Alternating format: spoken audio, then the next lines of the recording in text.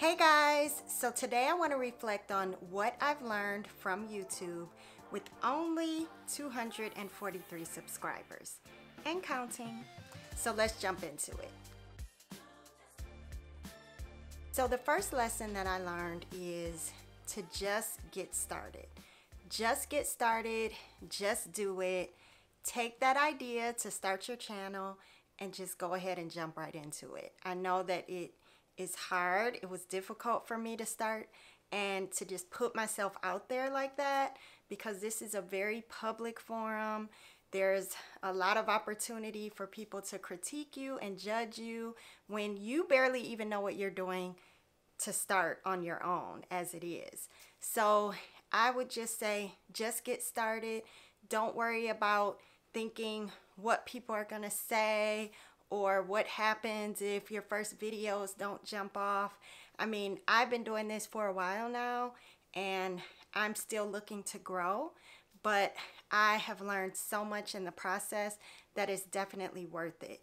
So number one lesson learned, just get started, put yourself out there, just do it. So the second thing that I learned is to be your authentic self. Even if your videos are not that great to start. I know personally I was still learning. I didn't have experience with video and lighting and sound and all of these things. So my first number of videos, quite a few, I was learning, but I wouldn't have learned if I hadn't gotten started and just did it. And so I was just being my authentic self, talking about things that I was passionate about, and just being me during the learning process. So no matter what, just be yourself, be authentic to you, the things that you're passionate about, the things that you love, and just get out there and practice and just do videos being you. The third lesson learned is to learn from the pros. Learn from those who have already done this, who have already made the mistakes, who already have the knowledge because they've been at this longer and have had success. So I love watching YouTube. I've loved watching YouTube for years, just on whatever topic it is that I'm interested in at the moment, whatever it is that I want to gain knowledge on, whether it be mommy life, art, design, just all of the things that I love. And I think that it's great, of course, to watch YouTube if you want to be a YouTuber, just so you can see how things work, how people put their videos together, and what's working for them. When I started my channel, I watched a lot of videos about how to start a YouTube channel, what it is that you need to do, the gear that you need to have, and all of the things. And I also attended a lot of digital marketing conferences, learning about being a content creator, being an influencer. I also joined a lot of content creator courses online from content creators who I look up to and who I love what they're doing with their channel. So definitely learn from the pros. They've done it. A lot of them are willing to share the information through their digital courses and just their YouTube videos in general. So definitely take advantage of learning from them so that you don't have to make all the same mistakes and it doesn't take you as long because you can hear from them what it is that you can do to be more successful when you start your channel. The next lesson learned from YouTube is improving my skills. Just in general, I am definitely a learner. I love to jump in, learn new things. And that's one of the things that I really love about YouTube because I feel like it's kind of a challenge for me. Like I said, I wasn't familiar with video and editing and all of those things. So I had a little bit of experience with iMovie in the past, and I was pretty good at navigating that program with video editing. So I started doing my channel and editing in iMovie, which was great, but it's always great to improve. And so as I started my channel, which I have a video about that as well, I switched over to Adobe Premiere Pro. And I feel that that program has just allowed me to elevate my editing skills, and I can do so much more. There's so many different functions and options that you have within the platform. So while I do love iMovie as a starter editing program, I am just happy that I was able to improve my skills, switched over to another more advanced program. So definitely improve your skills. Talking in front of the camera, which I'm still getting familiar with, that's something that I didn't really do a lot previously to having the channel.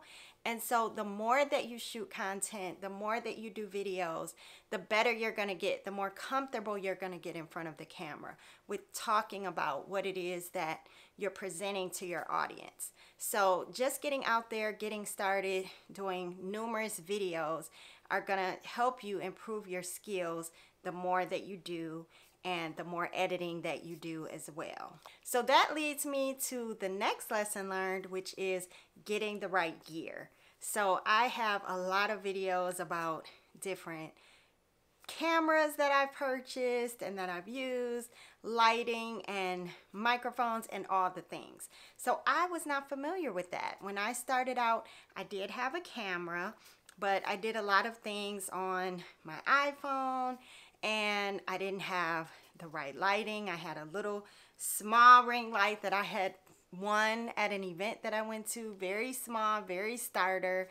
But the good thing is that I used what I had. I got out there, I jumped into it. And as you do more, then you start to realize, okay, I'm seeing this person's video and I'm comparing it to mine. My lighting is off. My video is not as crisp. It's not as clear as I like. I see some different blurriness happening. My audio is not sounding the way that I need it to sound. And so I was able to navigate, okay, this is what I need. This is what I want for my channel. This is how I want things to sound. And so I've just been gradually getting new equipment and, like I said, learning from the pros and seeing what it is that they used, what they recommend. And you can see the content from looking at their channel. And so if you think that their audio sounds great, their video is clear, their lighting looks good, then a lot of times they even have it in their description, like what gear they're using. Or they usually have videos that talk about their gear, their setup for their studio, and all of that. So definitely getting the right gear is very important, an important lesson to learn through the YouTube process. But like I said from number one, just get started with whatever you have because you're gonna be in a learning curve in the beginning. So I think that it's okay to start with what you have. If you can't afford to get the better camera and the better lighting, just get started with what you have. Get some experience and then you can upgrade as you go. So the next lesson learned is discovering your passions. So discover what it is that you're passionate about. What do you like to do? What do you like to talk about?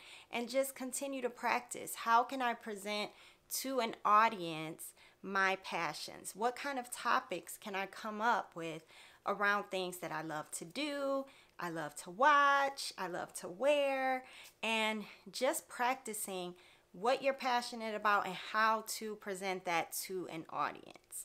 So the next lesson learned is to use your creativity and share knowledge.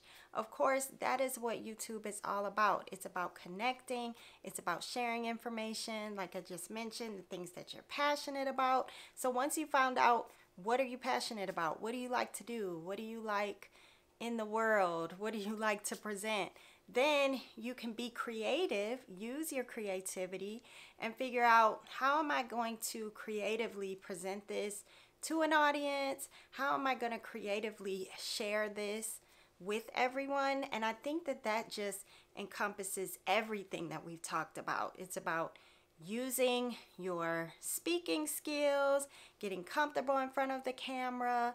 It's about making sure that you have the right gear, and then of course editing and coming up with some cool intros and graphics and words popping out, because everybody likes to see things happening when they're watching a video.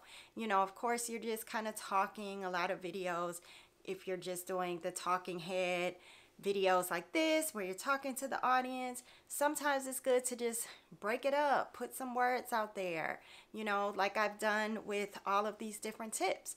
Highlight them with words coming across the screen and different graphics and this and that. So it just makes it a little bit more exciting while people are watching, just to break up the monotony and just be creative, you know, because everybody is going to be different. What you like, how you want to present, the color scheme, your font choices, how you talk to the camera. Some people are really funny. They come in with jokes. So just be you, like we mentioned earlier, your authentic self, your authentic personality, just to present those passions and talk and share knowledge with your audience and connect with them. So thank you guys so much. I hope that this was helpful. I hope that some of the lessons that I learned can now help you as you may be starting your content creator journey or in the middle of it like I am. And like I mentioned, I only have 243 subscribers, but I know that with everything that I've learned and with more consistency this year, that I am definitely going to grow this channel, and thank you for helping me grow this channel to where it is today. Thank you guys. See you next time.